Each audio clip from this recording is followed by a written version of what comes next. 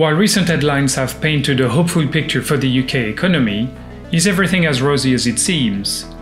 Today we're diving into inflation and housing price data in order to uncover the truth. First, let's tackle inflation.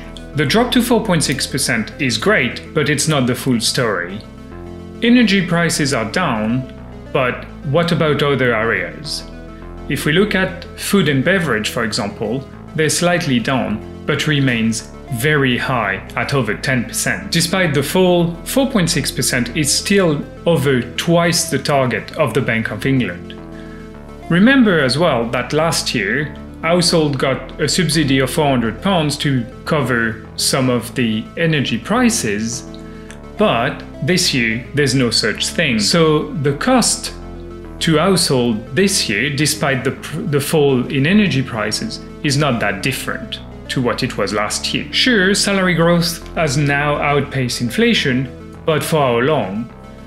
The growth in unemployment is likely to slow the growth in wages, meaning that it could be a long time before wages recover to their real term level from before the current inflationary period. And wage growth is still lower than inflation for some items, like food, for example. So households are going to continue feeling squeezed for a while. Next, let's talk about the housing market. A 0.1% fall in house prices does not tell the full story. Two key things: there are regional differences, and the ONS data relies on price paid data, which looks at completed transaction, and as a result of this, it is information that is quite old by the time it gets published.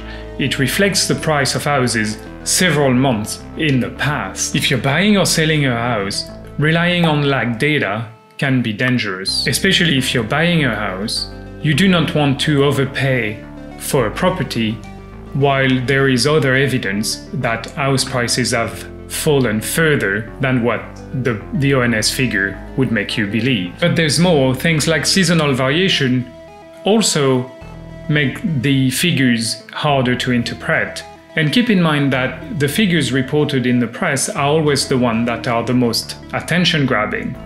So looking into the details is going to save you a world of hurt if you have to make big decisions like buying a house. If you're interested in going deeper, David Hand has a very short introduction to measurement in which there is a chapter on economic data that would give you a lot more details about how those numbers are constructed. I will put a link in the description below. In a world overflowing with information, looking at the data behind the headlines is key to make better decisions. Remember, a little data literacy goes a long way. If you're interested in data literacy, why not look at this video in which I explain why generations do not exist?